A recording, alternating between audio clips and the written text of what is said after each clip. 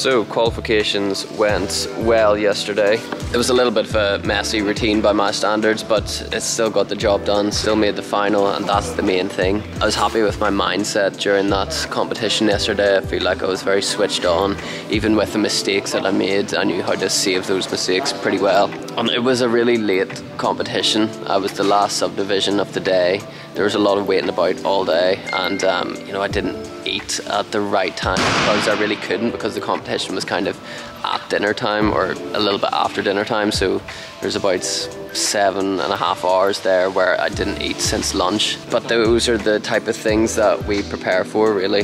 The organisation of competitions never goes exactly to plan, so you got to prepare to have that organisation be rearranged quite a lot. I had a morning session today, and because it was within 12 hours of the last time I competed or had a session, really, I was pretty tired. But the thinking behind that is that would have more time to recover from now until the competition tomorrow. So it was a little bit sluggish, but I was kind of just refreshing the cues that are in my head for my routine, and I'm feeling ready for tomorrow. I think I'll be a lot more fresh tomorrow, and I look forward to that freshness. A little bit of post-competition commentary from me on Adam and Eamon's performances, because they're constantly in the videos and you guys are always asking about them. Eamon hit his floor routine. It's a new routine for him, so there was just a few landings that needed adjusted, just similar to myself.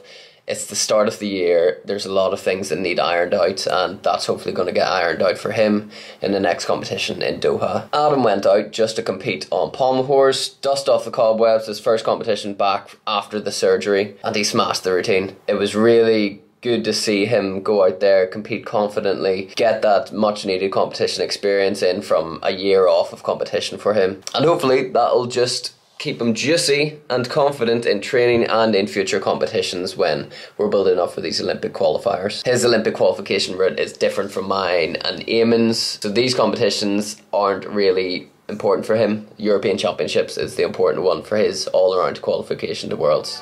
Alright, it's finals day.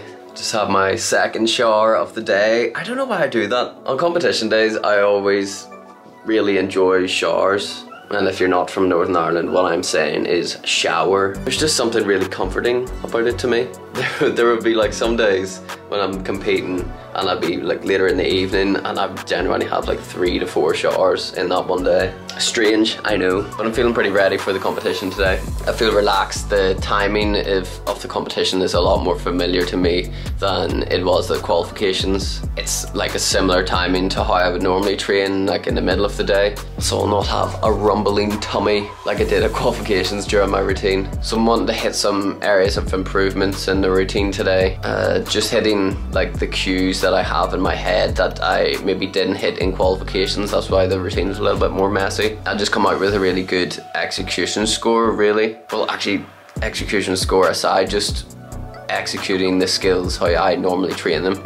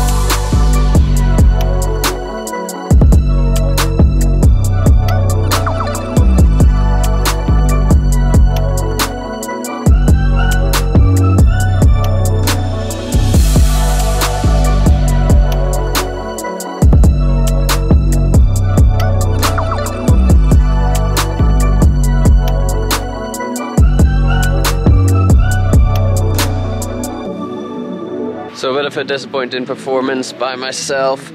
I hit the pointers that I wanted to improve on from qualifications, but then some of the other skills fell to the wayside. The leg split on the Russian travel was the big falter in that routine, and It's a shame really, because the routine up until that point was quite strong and was on for a good score. So no medal, no podium placing today, but good news is we got some points in the World Cup series to then qualify to the World Championships, and that's really the main goal of this World Cup series, as well as getting competition experience, which was also achieved. It's snowing right now in Germany, and I'm looking forward to traveling to Doha, where it is not snowing and it is probably about 30 degrees warmer. So I hope you've enjoyed the video. I'm going to sign it off there, go back to my room, analyse the routine, see where I went wrong and improve it for the next competition. So follow me then, and hopefully we can place back on that podium and perform some good routines and good gymnastics. I'll catch you later.